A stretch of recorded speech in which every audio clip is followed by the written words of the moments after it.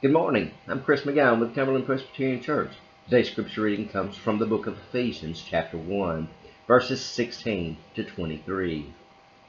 I do not cease to give thanks for you, remembering you in my prayers, that the God of our Lord Jesus Christ, the Father of glory, may give you the spirit of wisdom and of revelation in the knowledge of him, having the eyes of your heart enlightened, that you may know what is the hope to which he has called you, what are the riches of his glorious inheritance in the saints, and what is the immeasurable greatness of his power toward us who believe, according to the working of his great might, that he worked in Christ, when he raised him from the dead, and seated him at the right hand in the heavenly places, far above all rule and authority and power and dominion, and above every name that is named, not only in this age, but also in the one to come.